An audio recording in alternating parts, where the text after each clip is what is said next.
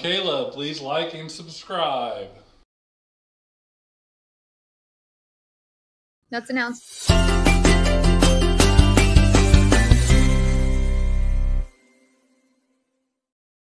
Yay, it's Hollitivity time. It is. Yeah. Okay, I have somebody to highlight first. And I cannot believe he's gone because he also won from the giveaway. Are you serious? Double dipping? Well, he is double dipping. But, I mean, he doesn't get anything for Hollitivity being highlighted. No. But the person I'm highlighting today is James, JPop 2010. He sent me a little, I guess this is a meme, the other day that I love it. It says, sure, change is scary, but it's got nothing on being stuck in the same place your whole life. I don't know if you guys know too much about James. He is also part of the High Sea Pirates, like us from last week. But he's part of everything. It's not, he helps Rudy with the Zach Discord and is doing amazing over there. He's just an all-around great person. If you don't know James, I highly suggest you do and just have a conversation with him. He is so fun, so sweet. I mean, and you know, it doesn't matter what he's going through in life. He is going to help you any way that he can. I have a lot of appreciation for him. So I thought it was just necessary to highlight him today. That meme was just a good one, a good reminder that, you know, not to be stuck in the same place. That is the worst thing you can do. Evolve. Yeah, I run into people all the time that they're afraid of change. And I was asking why. Like, why are you afraid? Like, there's been 3 times in my life where I've completely started over from what I was doing. And each time was better than the time before.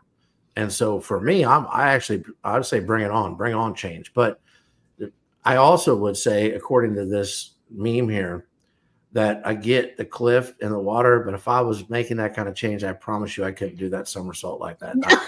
No, more like a belly flop. It would be cannonball. Probably trying from that height, cannonball, land on my head, done. So, you know, it's kind of funny because I have such a hard time with change. Really? But I welcome it at the same time. Like, I don't necessarily like it, but I welcome it if it has to happen. But yeah, no, you can ask my coworkers, my boss. I just am very, like, when something changes, it gives me anxiety a little bit, even the smallest change. Like, I mean, Holly, your new office is over here. I'm like, but I'm so comfortable. Just routine. In my old one, I know where everything is. Like, there's just something about it that gives me a little bit of anxiety. But then I'm like, okay, this is going to be okay. And then it happens. I can see that. And ends up being okay. So yeah, there is a little like, I don't like it all the time, but it's got to happen. But if you're willing to at least go with it and see where it takes you, then I just feel like there's a lot of times when we get scared of things we don't know about, then we are losing out on a chance to find out something that could be awesome, and still just so we can stay in our little comfort zone. So yeah, I don't know. I'm a little less fearless the older I get, so it's all good. See, and I'm the opposite. The older I'm getting, the more like reserve and cautious I am about things than I was when I was younger. I didn't give 2 shits about change. Like, bring it on. Let's see what happens.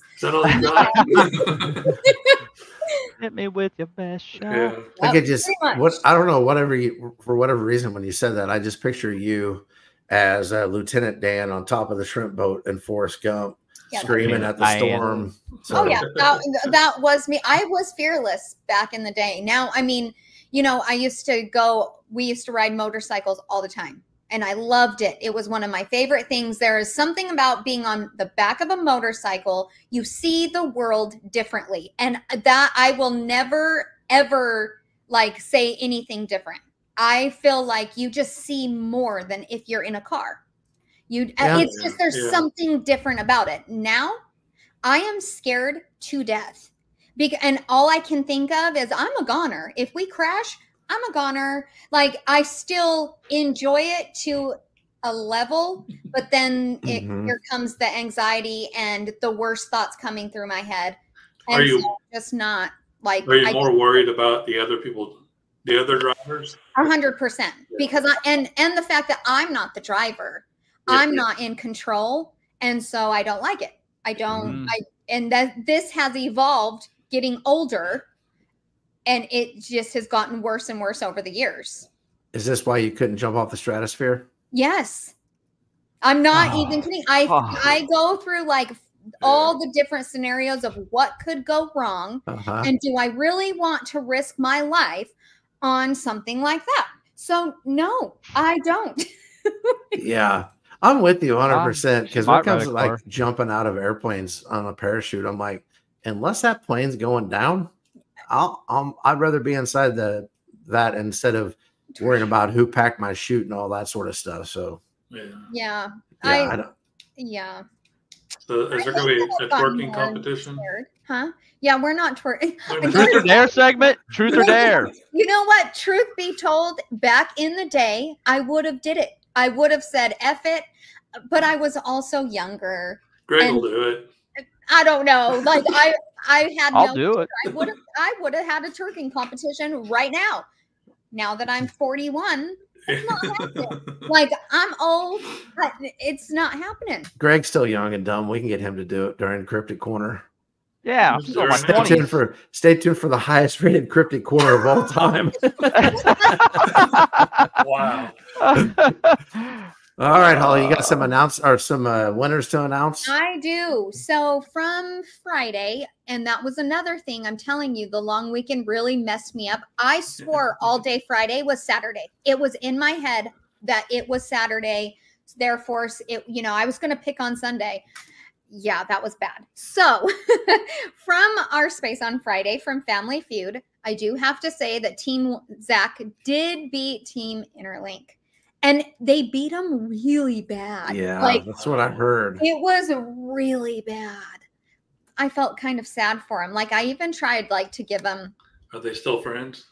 They're still friends, yes, which is kind of awesome. Like, while we're here and talking about it, Zach is an official alliance member with Interlink, so that's really cool. Did that get announced on Friday? It did. Okay, because I didn't hear about it. I kind of jokingly said, I guess that's what happens when you play Family Feud, but I didn't know if that was the announcement was Friday or not. That's cool. Yeah, it was pretty awesome. I think it was Rudy that filled out all the paperwork and they did the vetting and stuff, and so now they're official alliance members.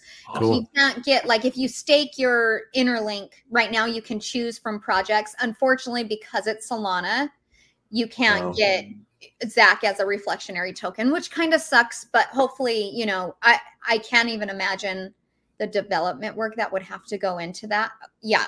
So it's coming though. It's coming. I'm somebody's going to figure it out. Yeah, somebody will figure it out. So that's pretty awesome. However, let's get to the winners. So the first one we have is James, which is JPop20 on Twitter.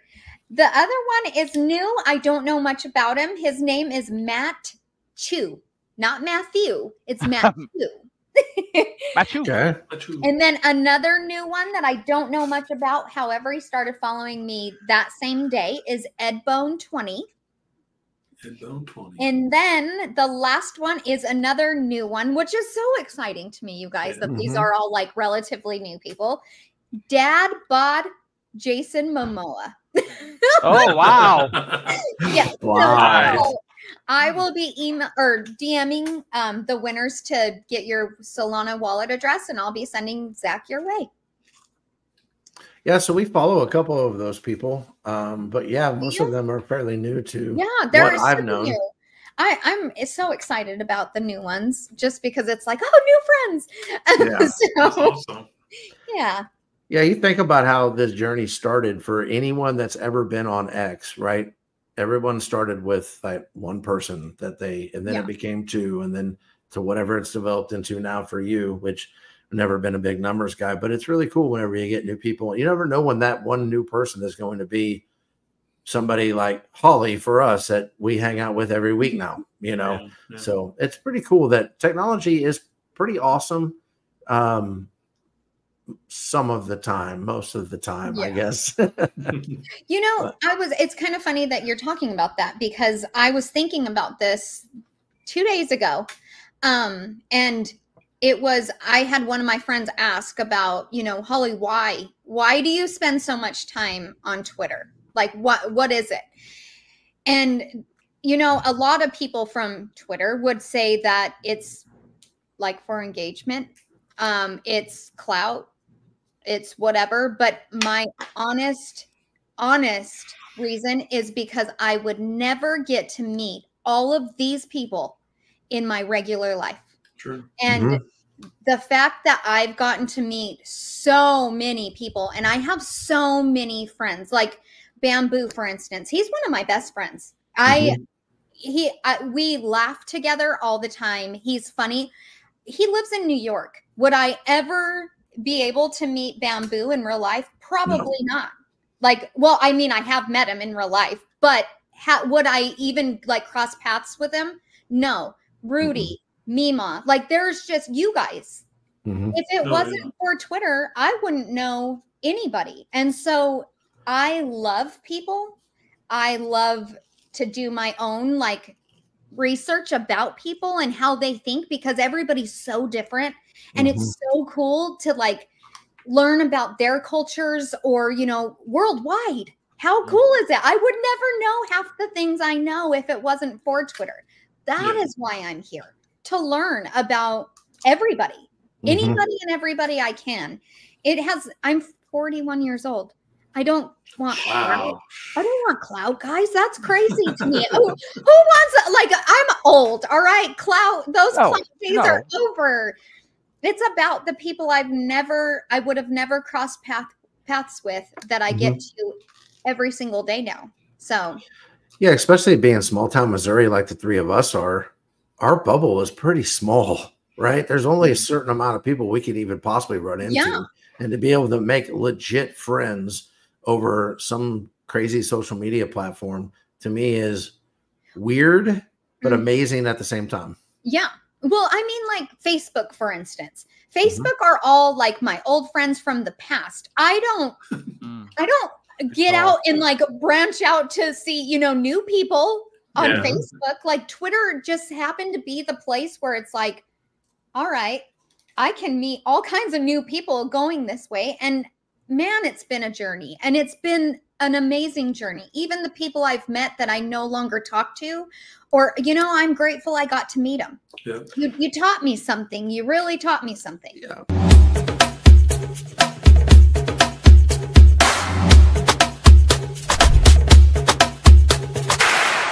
I'm Caleb. Please like and subscribe.